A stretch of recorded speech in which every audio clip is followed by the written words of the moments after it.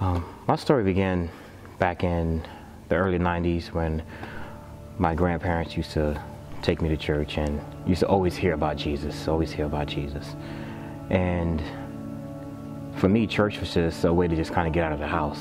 My story did not quite begin the same way. I went to church maybe a handful of times growing up, and I went with my uncle and his family, but for me it was just hanging out with family on the weekend. You know, I didn't grow up with a whole bunch of different opportunities. But life for me, it got worse. And before I came to know Jesus, I just seen everything as just everyday life. But after, it made me stop and realize that, hey, it has to be something better than this. And that was when I realized that I was going to need Jesus in order to kind of get out of a lot of the situations and stuff that I was in. I had a lot of opportunities afforded to me just because I did very well academically, and so I had a lot of opportunities. But the issue for me was that it was like so many different things that I could do, but nothing felt like it had purpose or meaning. It was just like, what's the point? And it was difficult, especially with my family, who always felt like I was like wasting my talent, because they were like, you could do this, and for me it was just like, but like it doesn't mean anything to me. So it was almost like purposeless. And so definitely since finding Jesus, like there's just been more purpose to my life. Even in the mundane things, there's just more purpose to it. The pivotal moment for me in being changed was when my children were born. And knowing that they're watching everything that I do, they're listening to everything that I say. As a father, I'm the first one that they see, and that can make an impact in their lives. So I knew from that point on that it was time to make a change, to make an influence in them, to tell them about Jesus. And I can't tell them about someone who I don't know myself. So it was time for me to really buckle down and be the man that God wanted me to be for my children, my family. I would say similar with the kids being born, but also beyond that.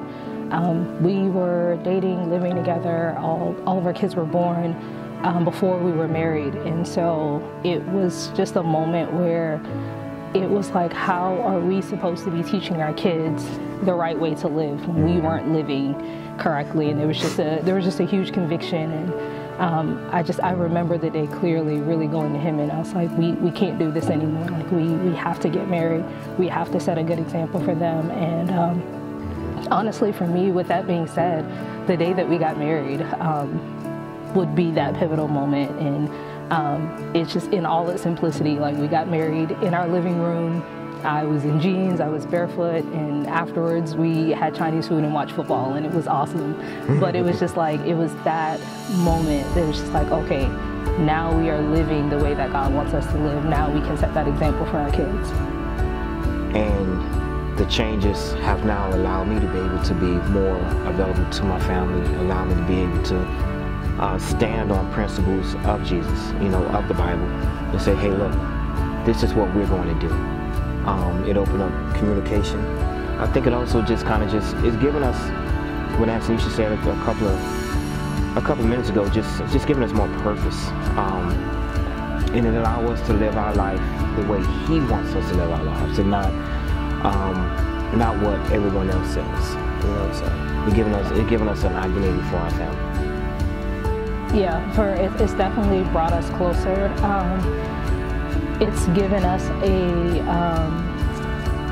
what's the word? It's not a rule book or a guide. It's given us a foundation, because like I said, when it comes to communication, when it comes to how we're going to raise our kids, how we're going to live our life, we are no longer looking at you know, how his family, you know, how he grew up and how I grew up, which was very different.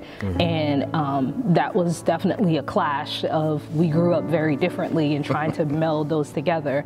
Now we have the foundation of Scripture, and they're like, this is what Scripture says. This is what the Bible says of how we're supposed to raise our kids and how we are supposed to live as a married couple. And so it just gives us that common ground, and it makes things a whole lot easier when it's like, okay, forget that side or that side. Like, what does the Bible say? And we go from there. Hi, my name is Allan. And I'm Antonisha. And we've been changed by the King.